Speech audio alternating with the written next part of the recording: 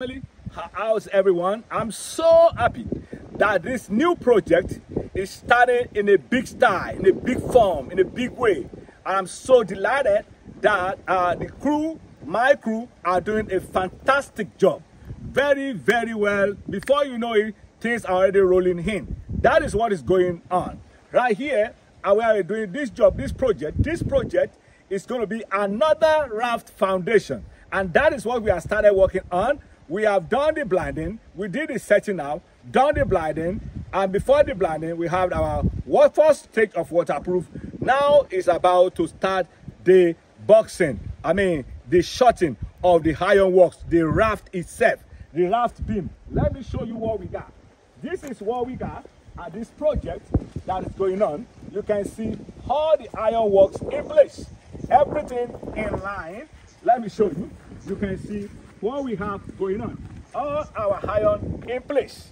And then all these ones, these irons are there. These are 10 millimeter by 8 millimeter. We're using the 8 millimeter as our stirrups. And we have those ones there. And you can see the angle whereby this locks in. This is 135 degree that the iron bender makes sure it does it, because this is the best way to lock in the iron rods. So, but you can see the way it is. And this one is one meter high. These are 1 meter high for this. That is what we have in here. You can see them and the pillars. You see the pillars are in there to make sure everything goes the way it is. See, we are even set up so you can see this one is going to be the main area, the living area for the project. That's what we have. And we have the kitchen area in this section.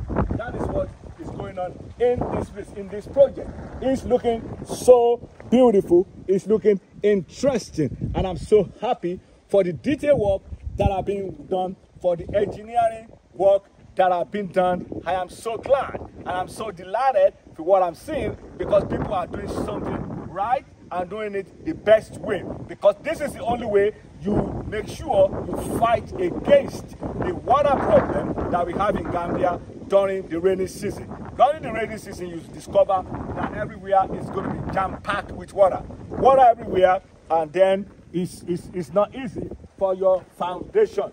So let us go so I can show you the rest of this project. Or you can see this land, you can see that it's not really a big land, but it's moderate enough to get the things done. That is what we have here. So we have a land here, and this is the setback to the road. This is the front of the property, and this is where we have the property itself. But the land goes all the way. It goes all the way, coming all the way here. You can see the end of the block. This is the end of the block. This is the end of the block here, and that is the block here. So we have all this area will be for the service. All the area will be for other things. We located our water borehole on that side, and our septic is going to be on this side. So that is what we have here.